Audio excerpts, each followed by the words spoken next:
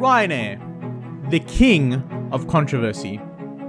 Whether it be charging 50 euros for not printing your boarding pass, or considering charging customers just for using the toilet. While Ryanair is normally the cause of controversy, it is rarely at the receiving end of it. That all changed on 23 May 2021, when Flight 4978 was involved in a state-sponsored hijacking in Eastern Europe. So what happened on this fateful day, and why was Ryanair targeted? Let's find out. Now, for more aviation content like this, don't forget to subscribe so you don't miss the next video.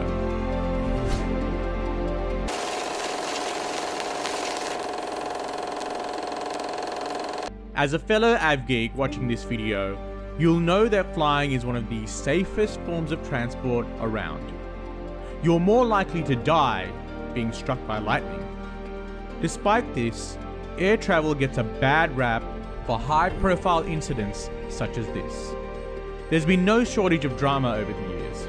On the 23rd of May 2021 at 9:29 AM, a Ryanair 737-800 departed Athens for Vilnius in Lithuania, carrying 6 crew and 126 passengers.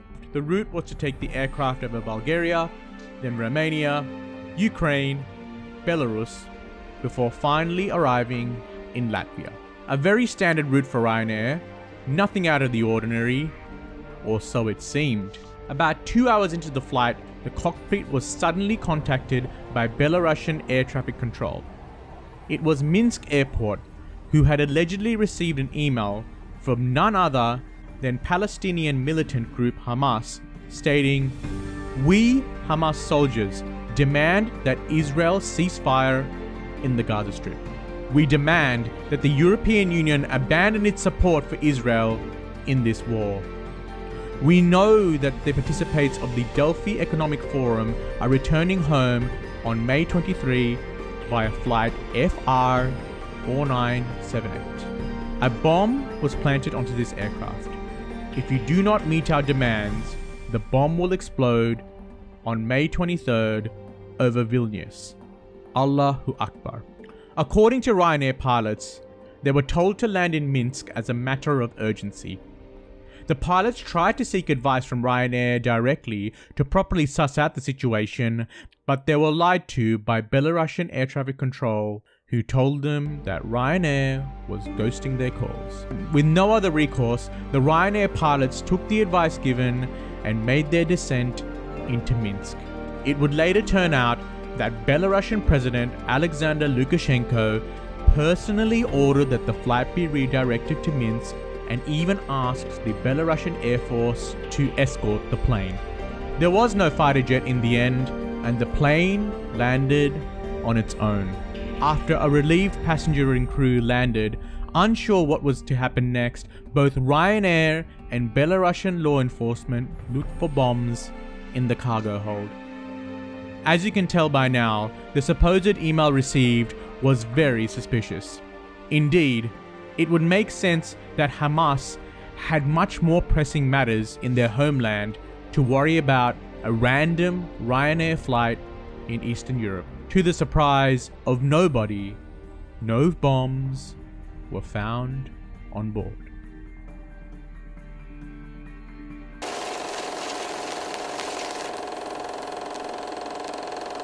So no bombs on board.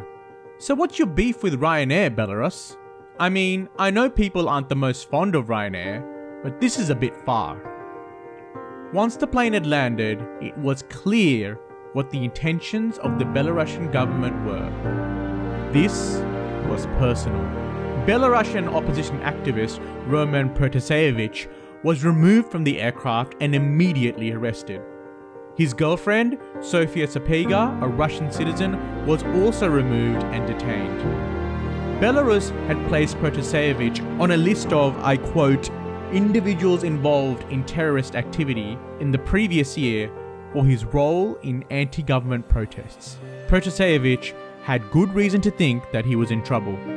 He noticed that he was under surveillance at Athens airport. He said that a man in the line next to him tried to take photos of his travel documents, perhaps a spy of some sort.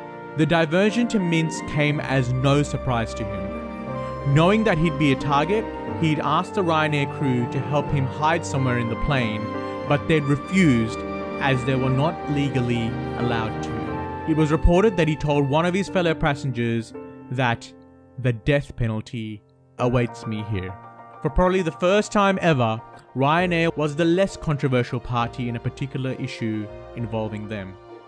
This was a case of state-sponsored, it was a state-sponsored hijack, it was state-sponsored piracy. I think it was very frightening for the crew, for the passengers. And I think you'll all agree that this was a brazen and shocking act which shook the international community.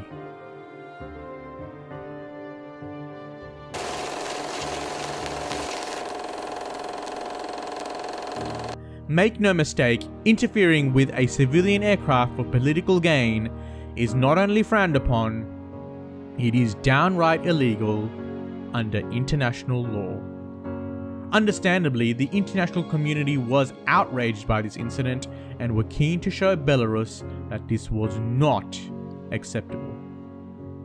Economic sanctions were imposed which crippled the Belarusian economy.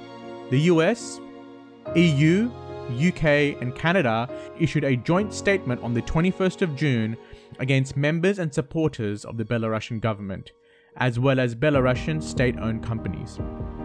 This included individual travel bans, asset freezes, and other sanctions.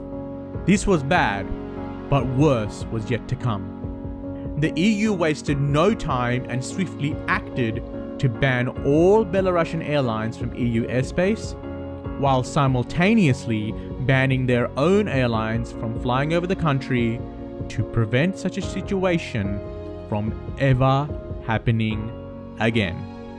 All trust was now lost. Ryanair CEO Michael O'Leary welcomed the airspace bans and added that there was a high likelihood that the Belarusian KGB agents were involved, just like Protasevich suspected.